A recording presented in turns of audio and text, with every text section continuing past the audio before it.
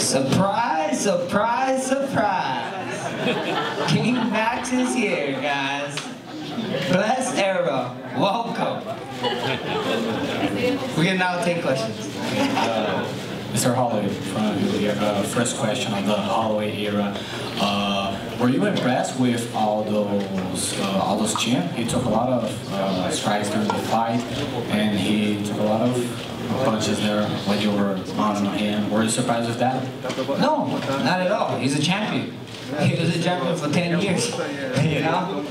Years ago, he's one of the greatest of all times. And the only thing that surprised me, I thought he was going to be a little quicker. That's come I was getting caught. I was like watching stuff. I was like, oh man, I see it, boom. I was like, damn. That kind of hurt. He has big hands, but it is what it is. We got it done, and it's blessed era, not Holloway era. It's a blessed era. Blessed era. You were sending some messages to Dana White, telling that now you want some money fights. What do you have in your mind? Do you think money fights like maybe some event in Hawaii or something like that? No, you know, I don't want money fights. You know, Dana White told me, we had a meeting before, and he said this is big game hunting. The bigger the game you bring in to the table, the more bigger paychecks you get. And I think all those, he's a silverback gorilla. You know, now I want my paycheck. You know, I don't want money fights. I want to get paid. And like I said, I want to defend my throne. You know, I'm going to be here for a long time. And you know, why not do it in Hawaii? Who in here doesn't want to go to Hawaii? Raise your hand. Yeah, or just stand up and actually, if you don't want to go to Hawaii, just stand up and leave. I don't want to take questions from you. Max over here, congratulations on the win. I want you to explain to us that tie that you have. What is that? The first tie we had gold, so all gold everything. I had to step up this time. It's platinum now, so I'm feeling platinum. You know, I was feeling Bruno Mars 24 karat gold last year, the last fight. Now I'm feeling myself, so we went platinum. So I want to ask you if anything about Aldo surprised you. You just said that you thought he was less quick than you expected. Were you surprised that he didn't use the leg kicks as much? And also I wanted to ask you, who do you think is next? Who is the next challenger for you? You know, he tried the leg kick. I just think so the distance wasn't there. And you know, he's been saying that he wants to box. And people, you guys keep, a lot of people keep saying I'm one of the best boxers in the division, so I think so he had something to prove, and you know, things just went my way. And you know, at the end of the day, like I said, I'm not here racing to my division. I'm here, you know, I want to be Mr. Cleanup. I'm here cleaning them out. If I didn't fight you, get ready. And if I fought you already, you know what's gonna happen the second time around. So whoever it is, you know, whatever it is, whoever it is, let's get it done. You know, we see what happened. Right now, to be honest, all I got in my mind right now is your guys' acai, man. Real's acai is for real. And I want some acai with cashew nuts and powdered milk. Big polies, you a real one. We've been eating acai all week over there. I'll see you guys tomorrow.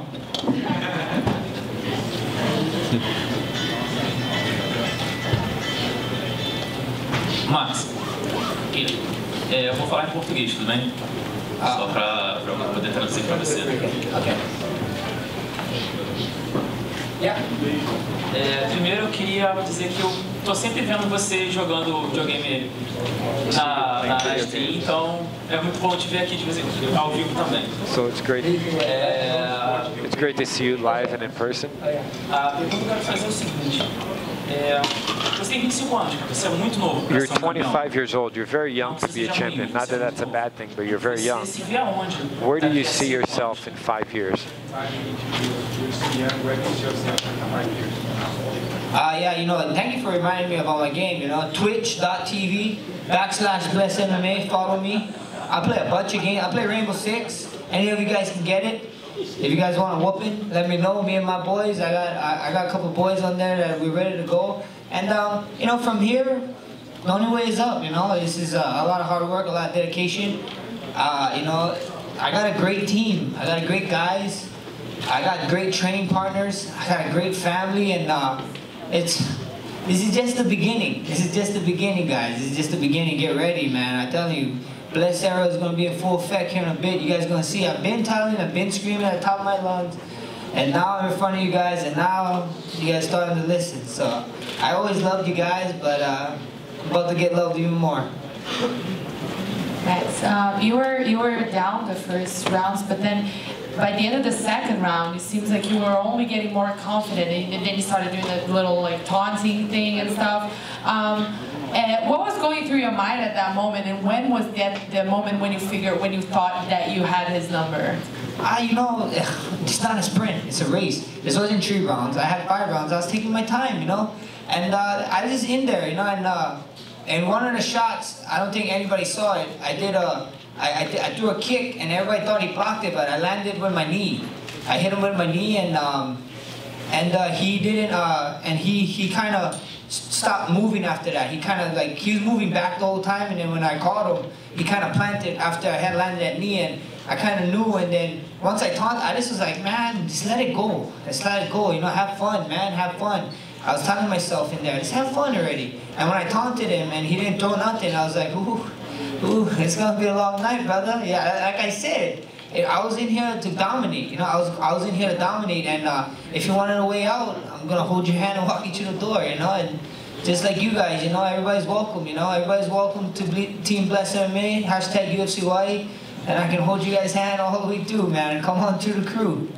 You said it yourself, it's a race, not a sprint, but he did seem to get a little more tired as it went on.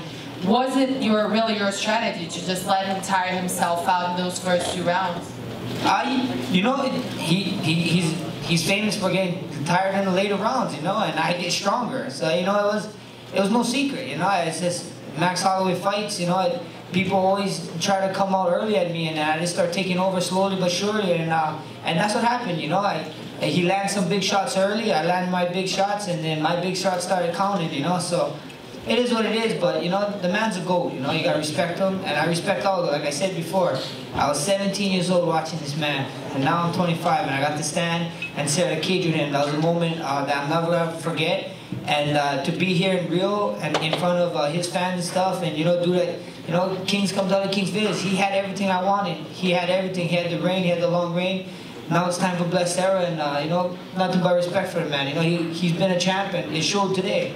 It showed today, you know, with the finish and with everything, like, why he is on top for so long, you know, and nothing but congratulations to him, you know, it's just a new era. You say you're now focused on Acai, you're not really handpicking anyone for your next fight, but I think there's one guy who's actually here in Brazil right now, it's Frankie Edgar, who everybody really is pointing out as the contender right now, but Cub Swanson is also, he already like made his case for why he should cut in line in front of Frankie. Do you have a preference as to, or do you think any of them has a stronger case? You know, who sees, you know? I think me and Cub would be another one, but me and Frankie, man, that sounds awesome. Everybody keeps saying I didn't fight people, you know, all those saying I didn't fight people. And Frankie's a former champ, you know. I got 2 former champs under my belt. It would be nice adding another one under my belt. So we see what happens, you know. First things first. I gotta have that meeting, and we go from there. And then if they want to do it, let's do it in Hawaii. I know a place. A stadium is very nice. The weather is warm in here.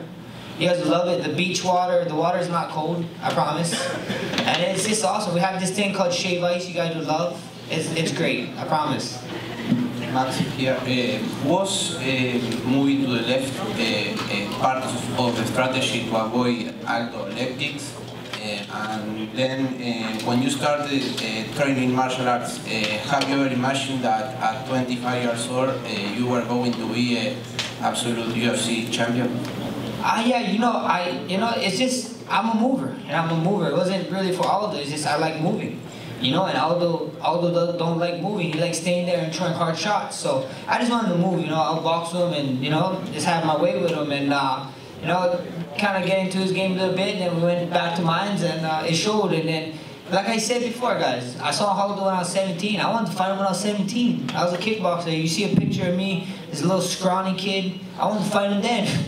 I was like, this guy is badass. I want to fight him. And then, you know, a couple years later, I figured out what MMA was, and I wanted to be a UFC champion. You know, the whole BJ Penn era came up and whatever, and I wanted to be a UFC champion. You know, if these guys can do it, why not me? You know, that's my mentality. You know, that should be your mentality in life. You know, in anything.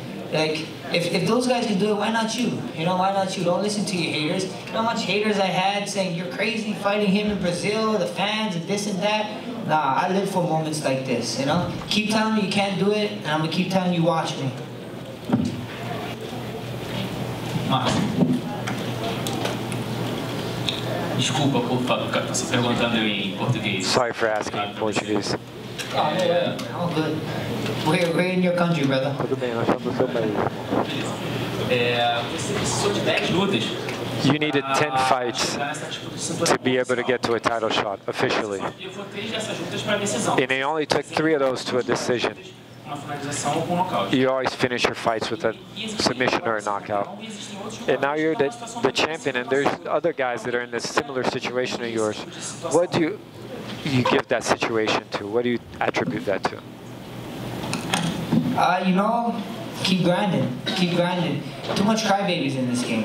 Too much guys. I could have sat away on him and wept and cried and where's my title shot? Oh, blah, blah, blah. Yeah, but you fucking, I don't want to say it, but you're a bitch. You're a bitch. You act like that for real. Keep making your payday. You know, they tell us you want bigger paydays. Go out there and fight out your contracts. Go out there and make fights. I didn't cry one time.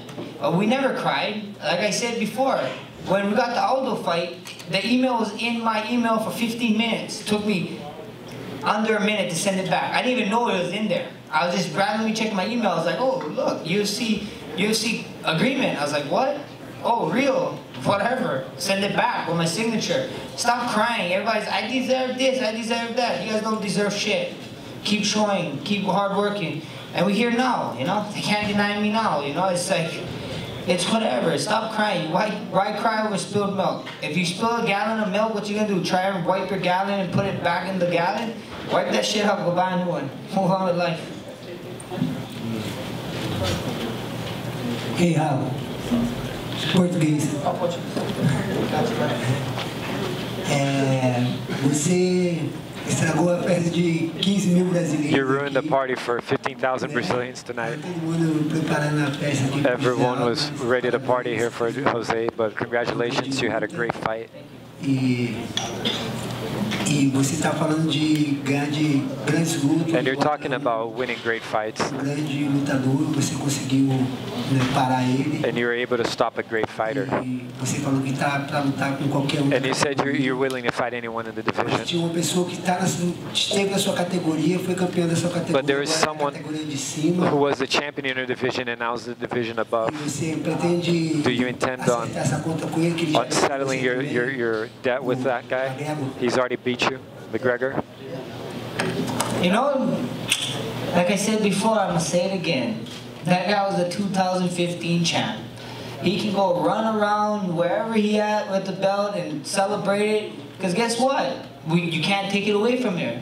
But this is called the year 2017 right now. He's a 2015 champ, and I'm the champ. If you want to come back down, he can come and get it. But if not, it is what it is, you know?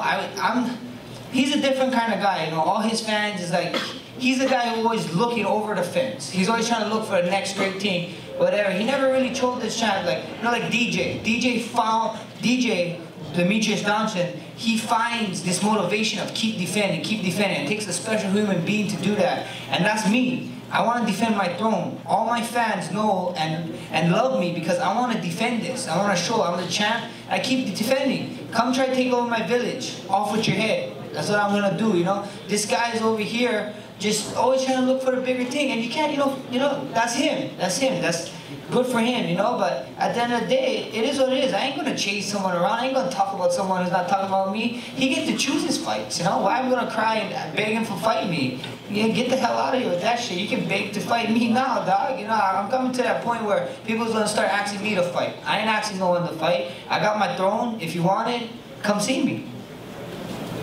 Ô, irmão. Yeah. Você veio na casa do Aldo, You came to Aldo's home and you beat him. acharia plausível você Do ter you essa think it would be oportunidade plausible for you to give Aldo this opportunity to go to your home and fight you? Like I said, I'm gonna talk to Dana White. We see what happens. That would be great.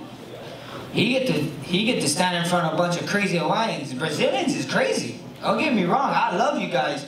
And you say you're not gonna party? That is a lie. You guys like to party. I saw it yesterday night when I was getting food. The streets is crazy. So you guys gonna party? And you guys could. You know what you guys should do? You guys should party tonight for having great acai. Acai is freaking great up here. You add powdered milk, you add cashew nuts, and now I didn't try it yet, but I'm gonna add ice cream tomorrow, and it's gonna be amazing. So party up, guys. You guys, you know, Aldo's a GOAT. You know, he's a GOAT. Nothing but respect, nothing but love, and nothing but love for you guys. You know, after the fight, I know you guys are sad, but you guys still cheered for me. You guys showed me nothing but love, nothing but love, and I love you guys for that. You know, you guys is fight fans. That's what it is. You know, I didn't expect anything different. I knew you guys was gonna back up you guys countrymen, and I love that about you guys, and I love that about true fans. You guys is true MMA fans, and respect to you guys. But go party it up, man. Go party it up. Party for the love of Acai. Because I'm going to miss you, Acai. Real Acai, I'm going to miss you. Max here. As McGregor is going to the box and you have a really good boxing game, would you ask Dana to a boxing match if McGregor finally fights with Mayweather, or you prefer to defend a lot of times your belt? We see what happens, you know, anything is possible, but I don't want to hold up my division. Like I said, I got a throne.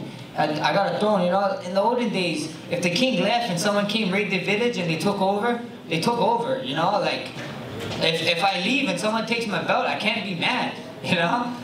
I left my village unattended, you know. Like, no, I'm gonna stay in my village. Any stupid ass is just dumb enough to come and test me, you're gonna find out the hard way, and we're gonna put your head on the stick and let them know, like, look, these guys tried. This is your last time to turn around and go the other way, or come on in and get your ass whooping.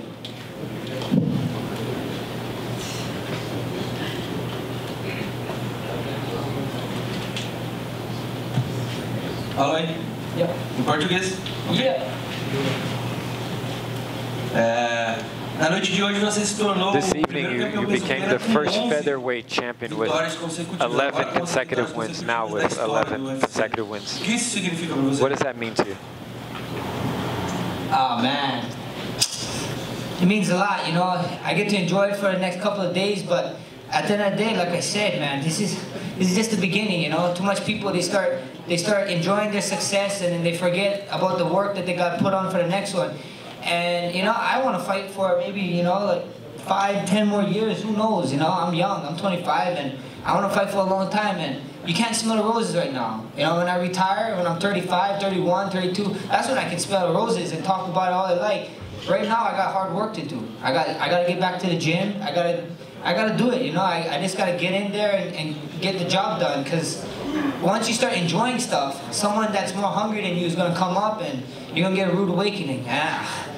I wanna, you know, I don't wanna get a rude awakening, especially in front of the people. And now with social media and all this shit, people trolling nowadays, people making memes, it's horrible. So I don't wanna be the face of a horrible meme, bro. Max. Yeah, that's good. Em português. Yeah, that's good, bro. Max, você é do Havaí, faz questão de sempre... You're from Hawaii and you're always talking about that. Terra de ex-grande campeão do And Hawaii is the land of another former champion. Do you think that you'll be able to do in the organization a bigger legacy than BJ had in the UFC? Yeah, you know, it is what it is. We're not here to compare legacies. We're not here, you know, BJ did what he did. He set the bar, and like I said all the time, I'm here to break him. You know, I want to break him. And then I set the bar, and then I welcome anybody to break them. You know, go and break it. Bars are meant to be broken. I ain't over here trying to be filling nobody's shoes, or you got big shoes. No, you know, there's only one BJ Penn, there's only one me, and there's only one you. Be the best damn you and break the bar. I'm setting the bar. You know, BJ set the bar. I'm trying to beat it. And if I get there and I beat it, then somebody else got to try and beat it. You know, it's all about setting bars, you know. You give them competition and let them know, like, look, if I can do it, why not you? Believe in yourself and don't try to be the next me. Don't. Too much people. It's too much copycats in this game. Go be you.